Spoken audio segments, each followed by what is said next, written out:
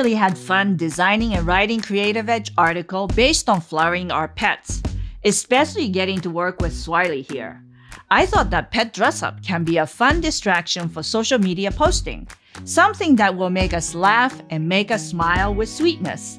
I challenge all my readers and followers to create a beautiful pet flower dress-up and post.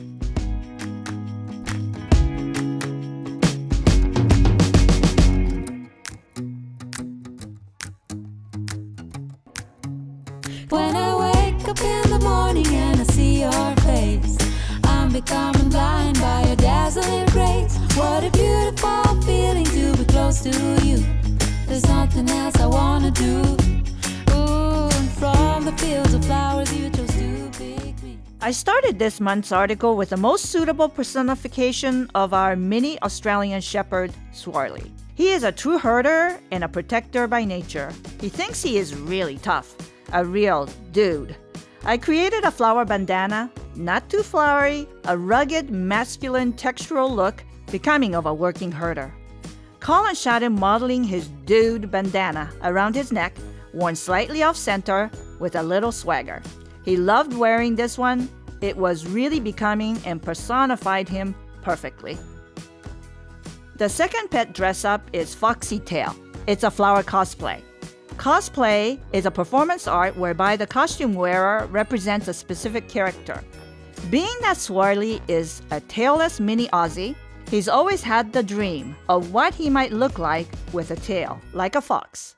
So a coat was created with felt around the backbone of flat wire, supported at both front and back with Middlino extenders that also served as straps around his body. The tail, made out of pampas grass, stands up with built-in wire support to the spine. Finally, the coat was textured with layers of bronze to gold foliage at the hem alongside the pampas grass layers, transitioning into chrysanthemums and other botanicals in fox tones, designed just like a tapestry. The third pet dress-up is the Derby Flower Fascinator. A perfect dress-up for pets is not just limited to costume.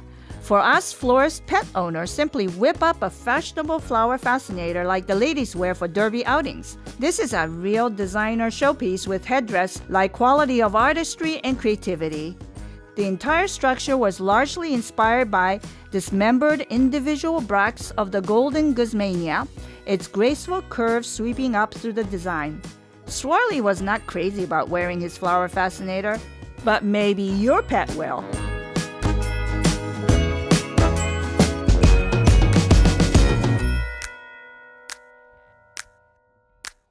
So all in all, it was a fun story and series of designs meant to create interest to our art through the cuteness of our pets. To read this month's full article, please visit hitomigilliam.com/creativeedge.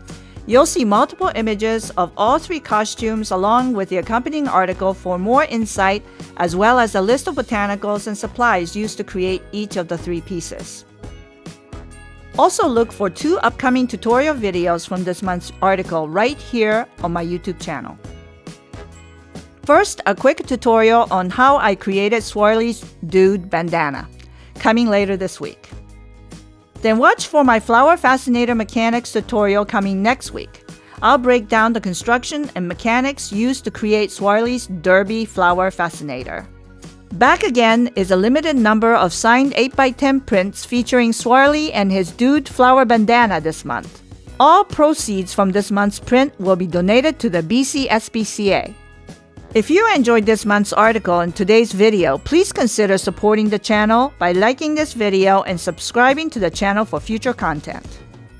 And if you're interested in supporting even further, check out my newly launched Patreon page.